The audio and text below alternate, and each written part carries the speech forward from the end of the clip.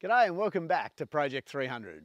If you went back 20 years, there was a choice of maybe 3 or 4 brands of barwork in Australia.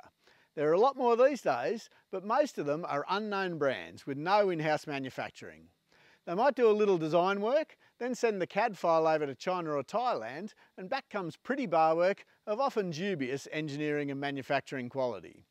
We saw a number of examples of this with the 200 series LandCruiser, where inadequate engineering led to quite a few cracked chassis over the years. In amongst these new players though are a small number of really good quality Australian manufacturers, and that is the direction I've decided to go with the front bar on the 300. I discovered Bathurst-based GMF when I first saw their nifty bonnet hinge aerial brackets. Turned out that the owner had a 300 series himself at the time, and they designed a fantastic unhooped front bar for the 300. So I visited the factory and decided on the bar even before my 300 had arrived. You may wonder why I've decided against a full hooped bull bar this time around. Well, after reflecting on my 30 years in four-wheel drives running full bull bars, I realised that in all that time I've never hit anything which required the upper protection from the bar. Probably because I've always avoided rural driving at dusk and dawn when the risk of animal strike is highest. Having a good set of lights helps too. The problem with most bumper replacement bars though is that they're all for show, usually being made from thin folded metal with poor mounting systems. But that is not the case with the GMF bar. The main channel and winch cradle is made from 5mm welded and folded steel, and the wings are 3mm. It mounts to the chassis using numerous high tensile bolts and incorporates rated toe points and a 5mm alloy bash plate, meaning you don't need to add these later. One design feature I particularly like about this bar is that it fully replaces the bumper right up to the guards and headlights, rather than retaining a small part of the plastic bumper like most similar bars.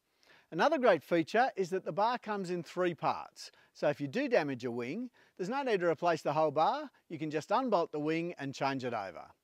The design allows for plenty of ventilation for the intercooler heat exchangers. It includes integrated fog lights, an optional integrated LED light bar which I won't be installing, plus an optional small hoop for mounting driving lights, which I will be installing.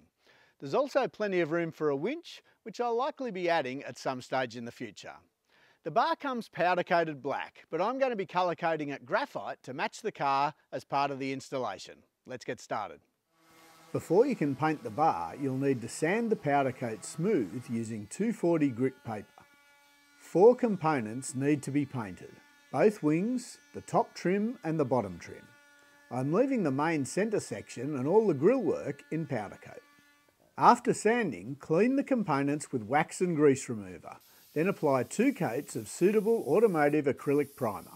After the primer is dried, rub back lightly with some 1200 wet and dry to get a smooth surface. After sanding, wipe over again with wax and grease remover. Then apply several coats of colour. In my case, this is 1G3 graphite via custom tinted aerosol cans, which are available from most automotive paint shops. After the colour, you'll need to apply several coats of clear automotive acrylic lacquer. After allowing the paint to dry for a day or 2, use some cutting compound to bring the gloss out of the paint. Once the bar is ready, it's time to begin the install. Start by releasing the 7 button clips on the top grille cover, then remove the cover and set it aside. The next step is to remove the front wheel arch trims or flares. If you have factory trims, first lever open the centre section of each of the 5 clips, then pull the clip out of the hole. You can use a trim removal tool like this, or alternatively a small flat blade screwdriver. Once you've removed the 5 clips, use a 4mm Allen key to remove the 2 screws. With all these clips and screws out, remove the trim. It's held in place by spring clips and can be removed by pulling the trim directly outwards from the vehicle. This is best done with just your hands and fingers, starting at the rear end of the trim and working your way up towards the front. Once you get to the last 10 centimetres or so of the trim, use a large flat blade screwdriver to lever off the last 2 clips holding the trim to the front bumper. Double check that all the clips have come out of the guard, and if not, remove any remaining clips using a trim tool. If you have the OTA aftermarket flares like me, then remove the 5 clips in the guard, followed by the 2 Allen head screws, then lift the flare off the car. Now move under the vehicle and remove the 2 front splash trims under the bumper, one side at a time. They're secured by several 10mm head screws plus a 12mm plastic nut. Once the trims are removed, remove the 4 bolts securing the bottom of the main bumper using a 10mm socket. Now move back up to the grille and unclip the headlight washer hose on the passenger side of the grille. Then move over to the driver's side and unclip the 3 electrical plugs which supply the front camera, radar, parking sensors and fog lights. Then use a 10mm socket to remove the 3 bolts securing the top of the grille. Then move down behind the grille and release the 3 bolts securing the bottom grille support bracket. Now it's time to remove the bumper and grille assembly from the vehicle.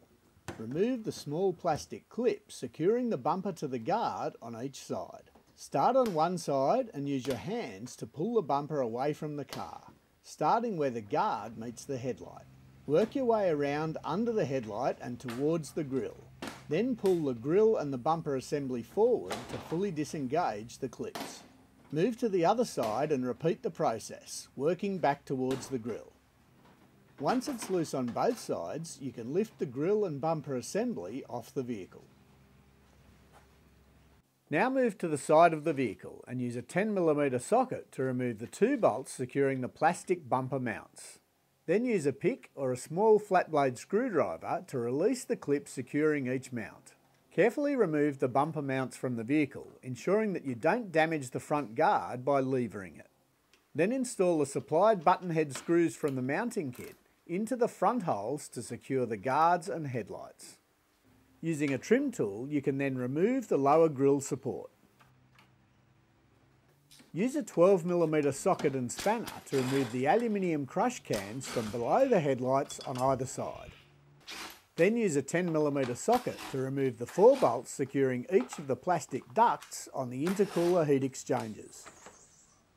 Release the clips on the plastic bumper support and remove it from the aluminium. Then use a 17mm spanner to remove the 4 bolts on the top of the aluminium crash bar. Retain these bolts for reuse later. Then move under the crash bar and use a 17mm socket to remove the remaining 4 bolts. Remove the crash bar from the vehicle. It's now time to cut and prepare the guard trims or flares for the new bar. If you have factory trims, put some masking tape on the trim where the guard ends. Then loosely reclip the trim into place and use a straight edge to mark the trim, continuing the guard line. You can then remove the trim and cut carefully along the line using a hacksaw. If you have the OTA flares, again put some masking tape over the flare at the end of the guard.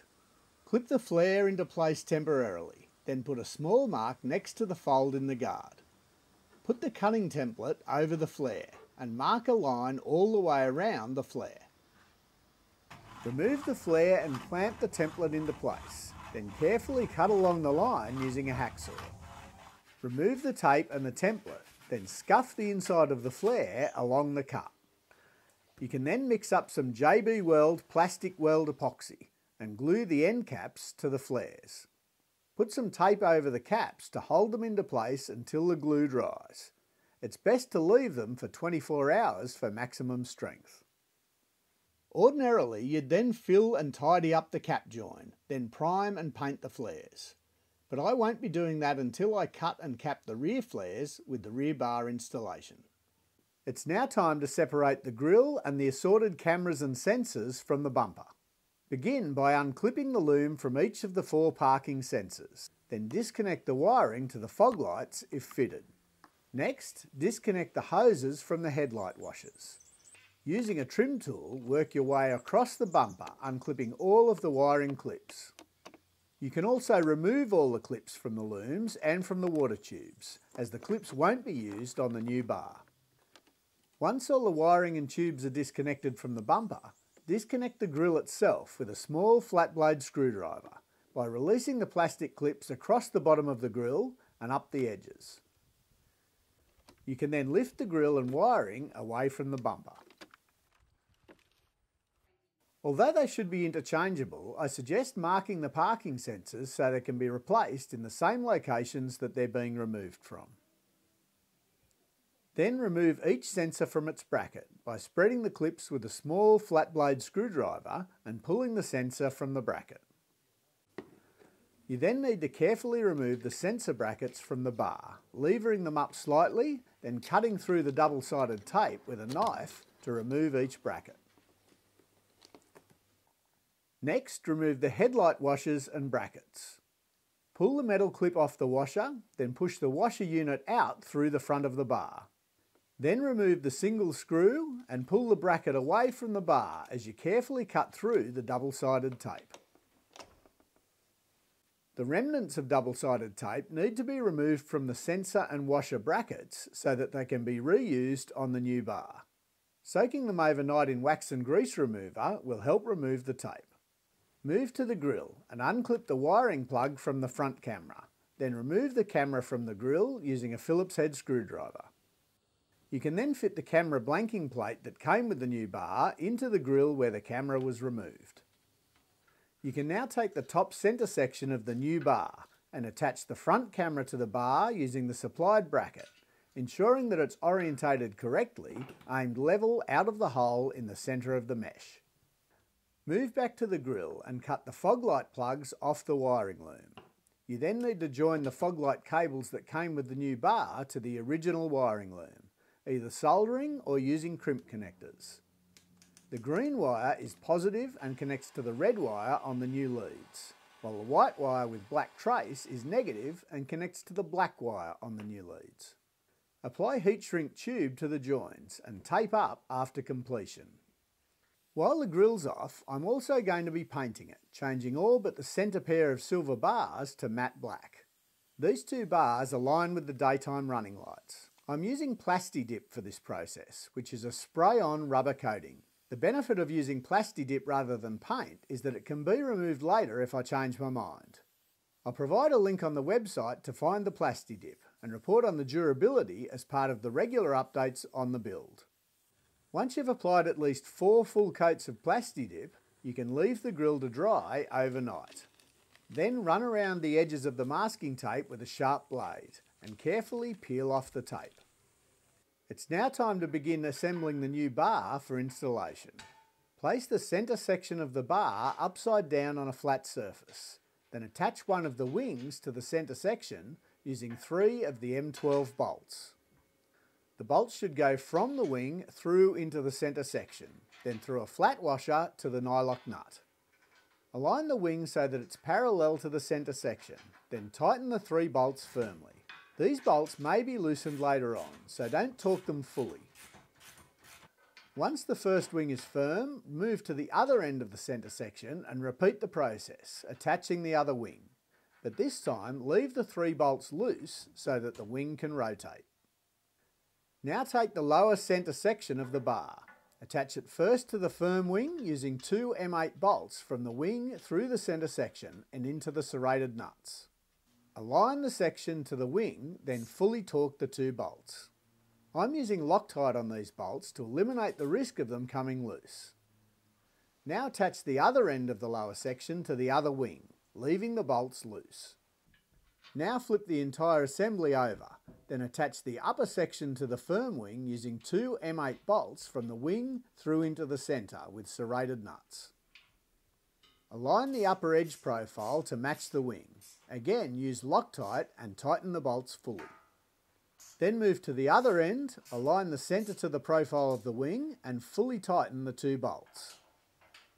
Move back to the lower centre section again, align it to the wing and fully tighten the 2 bolts on the loose end. You can now align the loose wing parallel to the main centre section channel and tighten the 3 M12 bolts firm.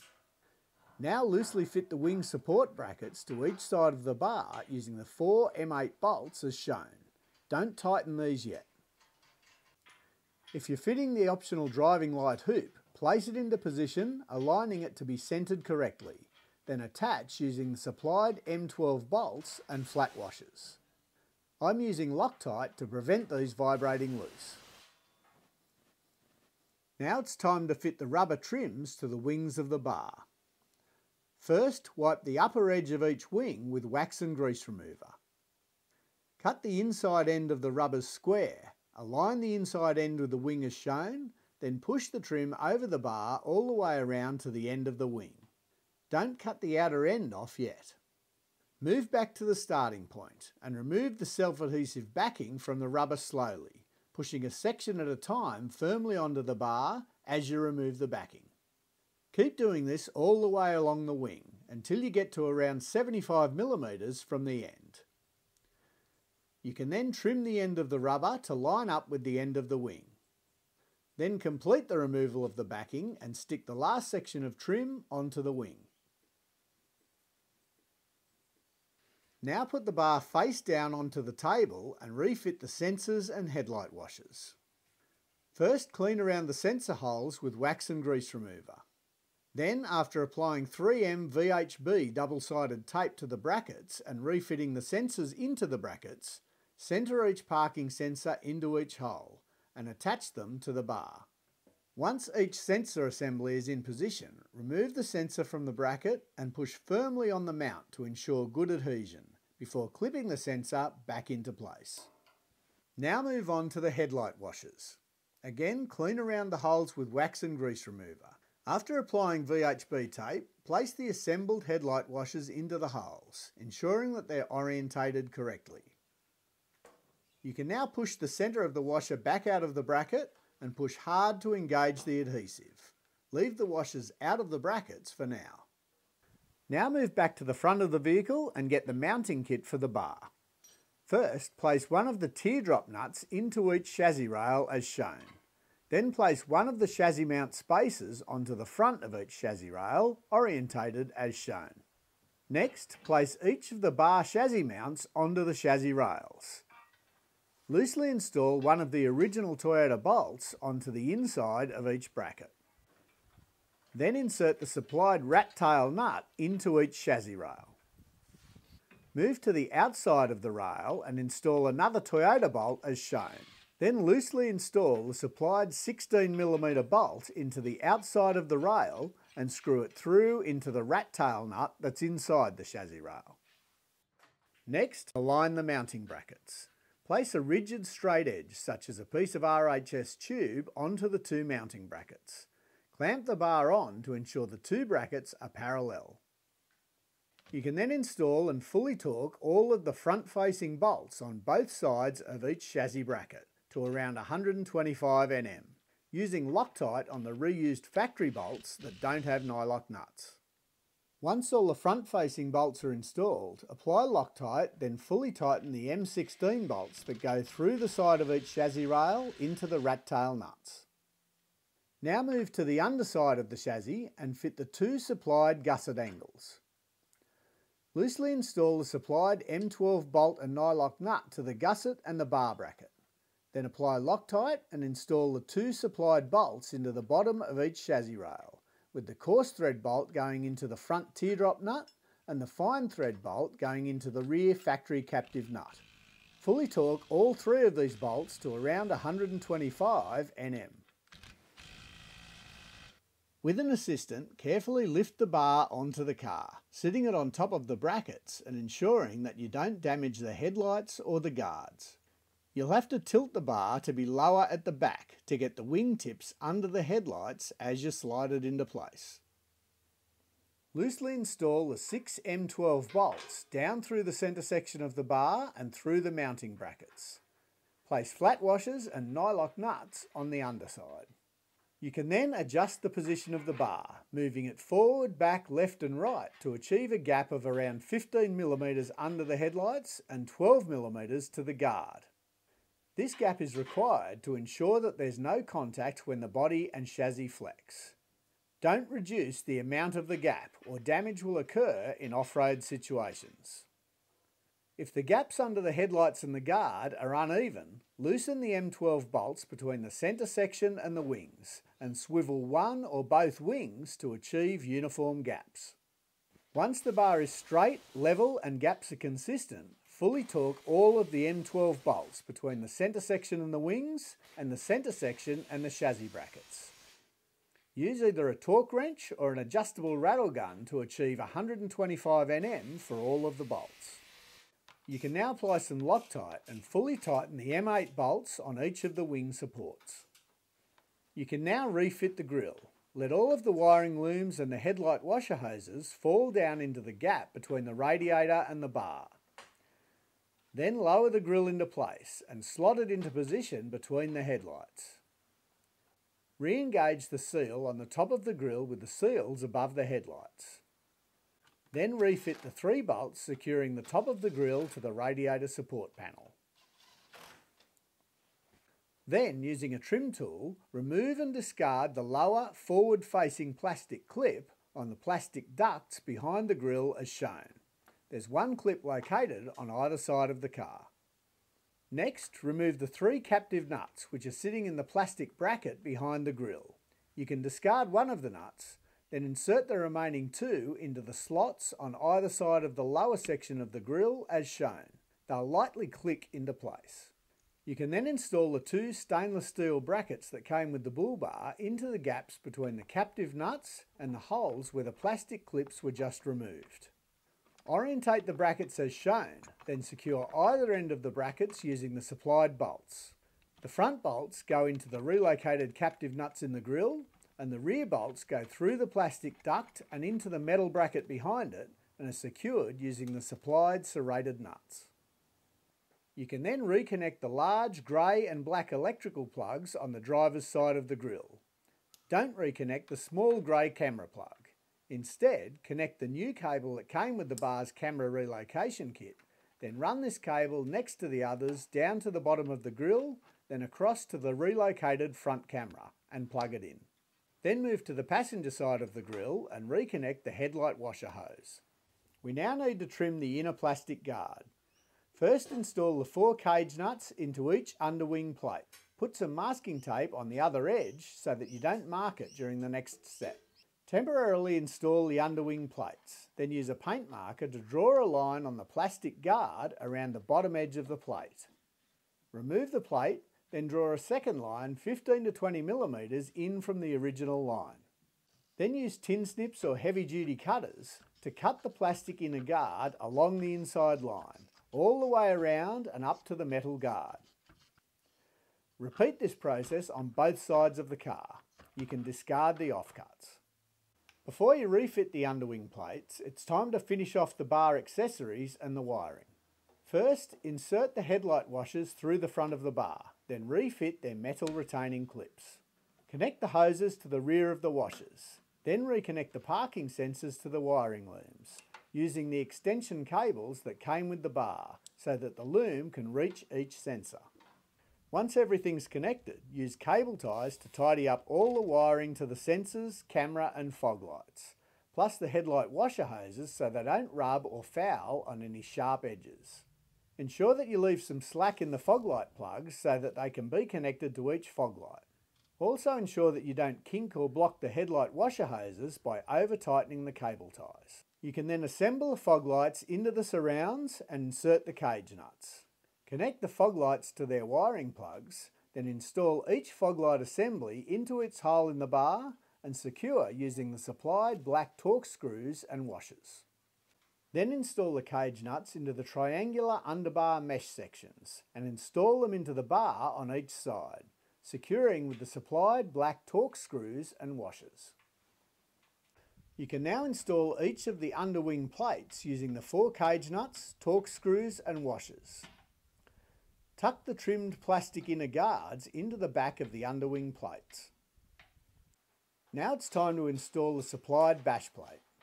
First, join the 2 bash plate sections together using the 3 supplied button head bolts and serrated nuts. Next, move under the car and remove the 5 bolts securing the factory plastic bash plate using a 12mm socket. Then use a 17mm socket to remove the factory tie-down points from each side of the chassis. Fit the cage nut to the centre hole in the stainless bash plate support, then install it as shown, using 3 of the original factory bolts. Leave the bolts loose for now, just engaging them a few threads by hand.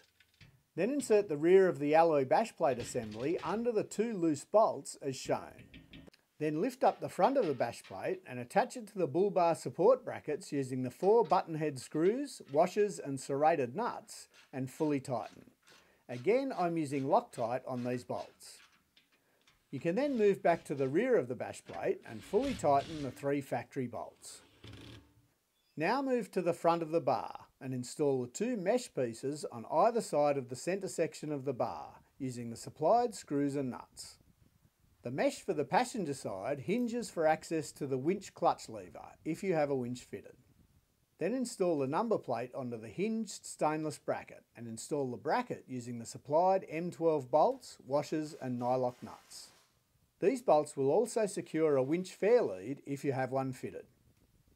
You can now refit the cut down wheel arch trims or flares. Factory trims are secured with original clips and screws. OTA flares require the fitment of one of the original white plastic clips into the guard first. Then slide the end cap over the plastic clip and resecure the rest of the flare with the original mounting clips and screws. Complete the bar installation by refitting the plastic radiator trim cover using the original plastic clips. I hope you enjoyed the installation of the GMF front bar on the 300. As you've seen, such an install grows more complex with every new LandCruiser model that comes out, with numerous sensors and accessories that need to be moved and installed on the 300 series. I am really happy with how the bar turned out. It's great to see a small Australian manufacturer produce such high quality engineering. I think it's by far the best looking unhooped bar for the 300. And compared to some of the imported options, I much prefer the way the bar tapers right up under the headlights and runs all the way around to the guards. GMF are currently working on some trim pieces that'll extend the wings of the bar to match in with flares like the ones I've installed. You'll be able to order these as part of the bar once they're available, and I'll add some photos of the trims to the Project 300 website once I've got a set fitted myself. I'll also be adding some driving lights to the bar down the track and likely an electric winch as well. Thanks for watching. Please check out project300.com.au to follow the build and find more information and step-by-step guides for all the installs. See you next time.